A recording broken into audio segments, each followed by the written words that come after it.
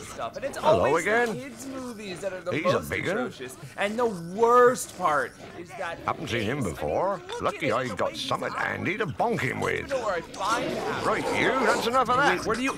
Now, push off. Okay. You're a fool if you dare! Stay away from that trapdoor! 'Cause there's something down there.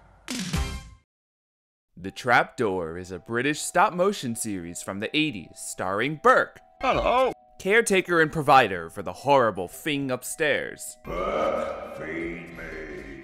We never get a good look at this wretched creature, but just looking at his living conditions tells us enough. Burke also lives with Boney, Oh. a stuffy and whiny little skull, and Drut, some little spider thing.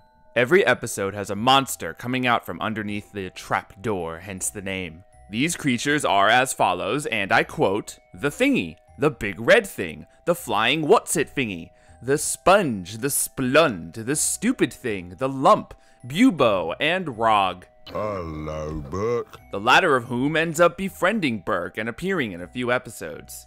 There are many more creatures and monsters than that, and they're all animated wonderfully.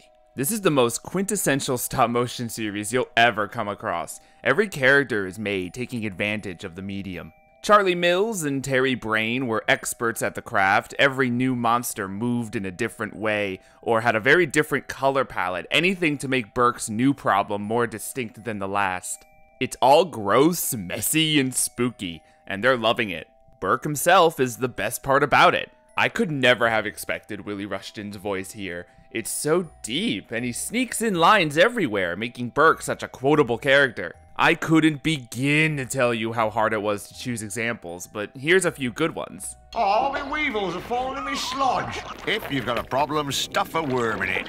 If it's a scunge fight he wants, then a scunge fight he gets. Lovely day for Burks. Oh, globbits. A joke's a joke, but this has gone some way beyond the realms of light entertainment. I particularly like all these squiggly wiggly bits. Come here, you ingredient.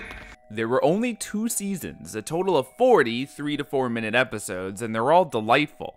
The final moments of the last episode, however, need to be seen to be believed. Whatever happened to that big red thing then? Don't know.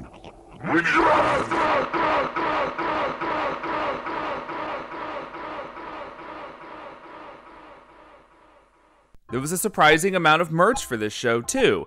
There was a game on Commodore 64. Surprisingly looks better than most Commodore 64 games graphically. Excuse me? Couple of adorable plushies were made. I once saw this jigsaw puzzle, which I almost bought just for the artwork. I mean, look at that. And then there was a board game. Now we're speaking my language. I think the idea here is that you launch your dice off these trapdoors, trying to knock over your opponent's pieces. But I think my copy here has seen better days. And that's it, really. That's the Trapdoor, short and sweet. A funny little series that I felt like sharing. The whole show is easily available on YouTube, so if you ever felt like checking a few out, go for it. It'll definitely be up your alley. If your alley is full of the creepy and the crawly and the scungy. Anything left to say, Burke?